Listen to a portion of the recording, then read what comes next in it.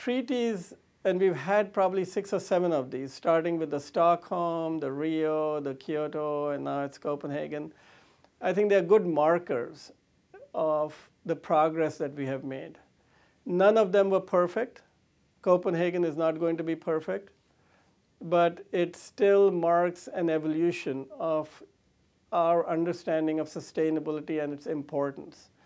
And I think it also reflects a level of urgency because all the other nations are there.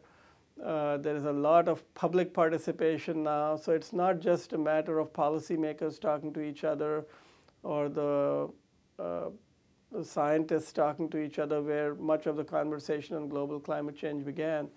Today, it's become a general discourse. Regular people in their homes are concerned about it, want to engage in it.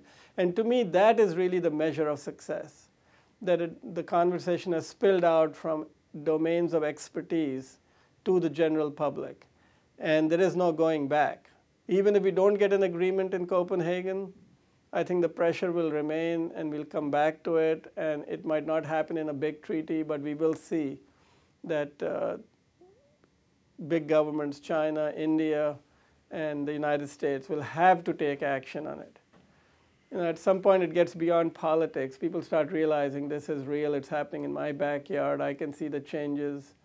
And so to me, all the education and all the public awareness campaigns that have gone along with Copenhagen, that to me is the big benefit of these summits.